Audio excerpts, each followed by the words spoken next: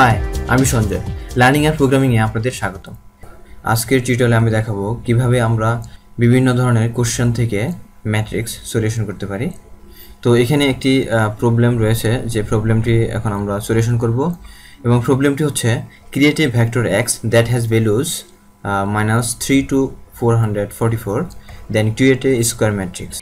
অর্থাৎ আমাদের এখানে যে ডেটাগুলো রয়েছে সেই ডেটাগুলো ইউজ করে আমরা একটি এক্স নামক ভেক্টর ক্রিয়েট করব, এবং ফাইনালি আমরা একটি স্কোয়ার ম্যাট্রিক্স ক্রিয়েট করব। এটা হচ্ছে আমাদের কোয়েশ্চেন। তো প্রথমে আমি আমার ভেক্টরটি ক্রিয়েট করি। তো এখানে আমি আমার ভেক্টরটি ক্রিয়েট করে নিয়েছি। তো ভেক্টর কিভাবে ক্রিয়েট করতে হয় এগুলো আমি পূর্বের ভেক্টর নামক টিউটোরিয়ালে আলোচনা করেছি, সেখান থেকে দেখে নেবেন।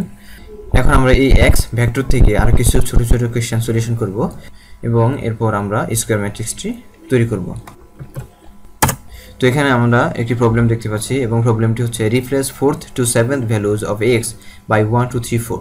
অর্থাৎ আমাদের এই যে এক্স ভেক্টরটি রয়েছে সেই এক্স ভেক্টরের 4th to 7th যে এলিমেন্টগুলো রয়েছে সেই এলিমেন্টগুলোকে বলা হচ্ছে 1 2 3 4 দ্বারা রিপ্লেস করার জন্য। তাহলে আমাদের কমান্ডটি হবে x third bracket 4 to 7th values or element, এবং রিপ্লেস হবে 1 to 4 দ্বারা। তাহলে এখানে আমাদের 4 to 7 যে শূন্য ভ্যালুগুলো ছিল সেগুলো 1 2 3 4 দ্বারা রিপ্লেস হয়ে গেছে। দেন remove first 3 values of x using R code.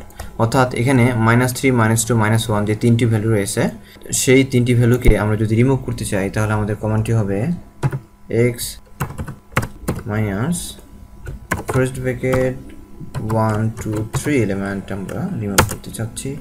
তাহলে দেখুন রিমুভ হয়ে গেছে। এখন আমি এই ডেটাগুলোকে জেড এর মধ্যে স্টোর করে নিই, যাতে আমি পরবর্তীতে স্কোয়ার ম্যাট্রিক্সটি আমি সহজেই তৈরি করতে পারি। তো এখন আমি আমার স্কোয়ার ম্যাট্রিক্সটি তৈরি করব, এবং এখানে বলা আছে create a square matrix from the above values of x and store at Y. অর্থাৎ আমরা আমাদের স্কোয়ার ম্যাট্রিক্সটি তৈরি করব এবং সেটাকে আমরা ওয়াই এর মধ্যে স্টোর করব। তো আমাদের এই স্কোয়ার ম্যাট্রিক্সটি তৈরি করার জন্য প্রথমেই আমাকে আমার ডেটার লেন্থ সম্পর্কে জানতে হবে, এবং আমার ডেটার লেন্থ হচ্ছে LENGTH, লেন্থ অফ ডেটা হচ্ছে জেড 49, এবং এই 49কে যদি আমরা রুট করি তাহলে আমাদের ভ্যালু হবে 7। অর্থাৎ আমাদের ম্যাট্রিক্সের রো হবে 7 এবং কলাম হবে 7। তাহলে এখন আমরা আমাদের ম্যাট্রিক্সটি ক্রিয়েট করি, এবং আমাদের কমান্ডটি হচ্ছে matrix ম্যাট্রিক্স, দেন আমাদের ডেটা হচ্ছে জেড, দেন ncul, এবং কলাম সংখ্যা হচ্ছে 7। দেন ধরুন আমি ডেটা চাচ্ছি বাই রো ইকুয়ালস ট্রু, এবং আমি এই ম্যাট্রিক্সকে ওয়াই এর মধ্যে স্টোর করে নিই। তাহলে আমার এখানে স্কোয়ার ম্যাট্রিক্সটি তৈরি হয়ে গেছে। এখন এই স্কোয়ার ম্যাট্রিক্স থেকে আমি আরও কিছু প্রবলেম সলিউশন করব, এবং এখানে একটি প্রবলেম দেখতে পাচ্ছি। প্রবলেমটি হচ্ছে write the common function two display the 4th rho. অর্থাৎ এই ম্যাট্রিক্সের 4th রো যদি আমরা ডিসপ্লে করতে চাই তাহলে আমার কমান্ডটি হবে আমার ম্যাট্রিক্স ওয়াই, এবং আমি ডিসপ্লে করতে চাচ্ছি 4th রো। তাহলে দেখুন আমার 4 নম্বর রোটি ডিসপ্লে হয়ে গেছে, এবং আমার 4 নম্বর রোটি হচ্ছে 78 থেকে 96, অর্থাৎ এই যে এখানে 78 থেকে 96। দেন আমি যদি 4 নম্বর কলাম ডিসপ্লে করতে চাই তাহলে আমার কমান্ডটি হবে এটি। দেন আমি যদি কোন একটি পার্টিকুলার এলিমেন্ট ডিসপ্লে করতে চাই, অর্থাৎ write the common function two display the element of 4th rho and 4th column, অর্থাৎ 4 নম্বর রো এবং 4 নম্বর কলামের 87 এই ভ্যালুটিকে যদি আমরা ডিসপ্লে করতে চাই তাহলে আমার কমান্ডটি হবে 4 নম্বর রো, 4 নম্বর কলাম। তাহলে দেখুন 87 ভ্যালুটি চলে আসছে। এরপর আমরা এখন যে প্রবলেমটি সলিউশন করব সেটি হচ্ছে replace first row of the matrix Y by 12 to 72। তাহলে আমাদের কমান্ডটি হবে ওয়াই, এর মানে হচ্ছে আমাদের ওয়াই ম্যাট্রিক্সের ফার্স্ট রো, এবং এটিকে আমরা রিপ্লেস করতে চাচ্ছি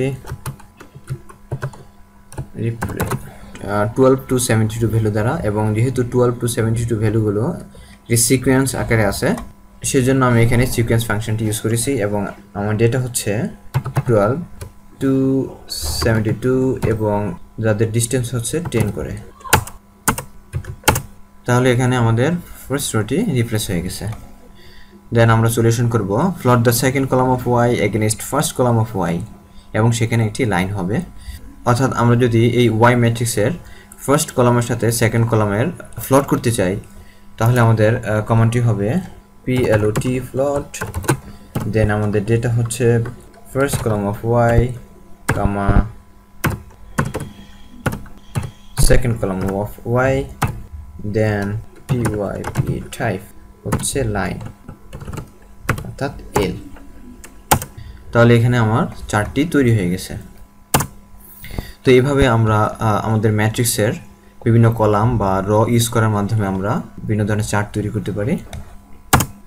তো এখন আমরা আরেকটি কোয়েশ্চেন সলিউশন করব, এবং কোয়েশ্চেনটি সলিউশন করার আগে আমি আমার আর কনসেপ্টটি ক্লিয়ার করে নিই। কোয়েশ্চেনটি হচ্ছে clear the matrix Y in R code. অর্থাৎ এখানে আমাদের একটি ম্যাট্রিক্স রয়েছে, আমরা যদি আরও ক্লিয়ারলি দেখতে চাই, অর্থাৎ আমরা যদি এই ম্যাট্রিক্সটিকে আর কমান্ডের মাধ্যমে তৈরি করতে চাই, তাহলে আমাদেরকে সি বাইন্ড অথবা আর বাইন্ড ইউজ করার মাধ্যমে এই ম্যাট্রিক্স তৈরি করতে হবে। তো এখানে যেহেতু আমাদের সবগুলো রো দেওয়া নাই, কিন্তু সবগুলো কলাম দেওয়া আছে, সো আমরা এখানে সি বাইন্ড ইউজ করে আমরা ম্যাট্রিক্সটি তৈরি করব। তাহলে আমরা আমাদের ম্যাট্রিক্সটি তৈরি করি, এবং ম্যাট্রিক্সটি প্রথমেই আমি ওয়াই এর মধ্যে স্টোর করে নেই, এবং আমার এখানে অবশ্যই সি বাইন্ড ইউজ করে ম্যাট্রিক্সটি তৈরি করতে হবে।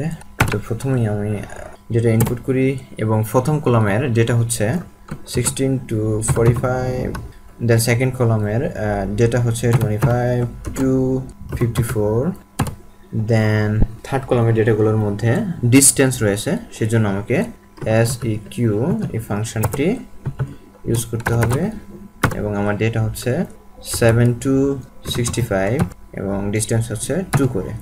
তাহলে এখানে আমার ম্যাট্রিক্সটি ক্রিয়েট হয়ে গেছে। এখন আমরা এই ওয়াই ম্যাট্রিক্স থেকে আমরা এই প্রবলেমটি সলিউশন করব, এবং প্রবলেমটি হচ্ছে create a vector y1 y2 and y3 using 3 columns of y। অর্থাৎ এই ম্যাট্রিক্সের তিনটি কলামকে ব্যবহার করে আমরা তিনটি ভেক্টর ক্রিয়েট করব, এবং প্রথম ভেক্টরটি হচ্ছে y1, এবং যার ডেটা হবে first column of y, then y2 vector যার ডেটা হবে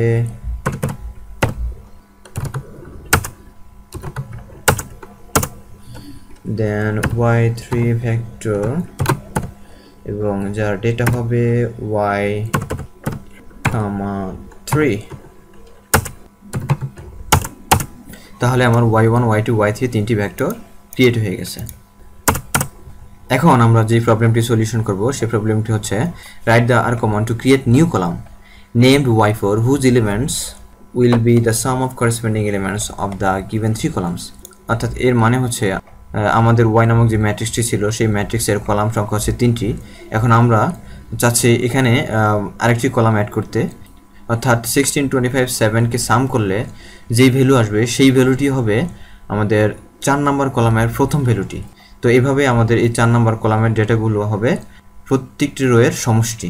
তো এখন আমি ম্যাট্রিক্সের 4 নম্বর কলামটি তৈরি করি, এবং 4 নম্বর কলামের ডেটাগুলো আমি y4 ভেক্টরের মধ্যে প্রথমে স্টোর করে নেই, এবং আমার ডেটাগুলো হবে প্রত্যেকটা রোয়ের সমষ্টি। এবং প্রত্যেকটা রোয়ের সমষ্টি যদি আমরা বের করতে চাই, তাহলে আমাদের একটি ফাংশন রয়েছে, ফাংশনটি হচ্ছে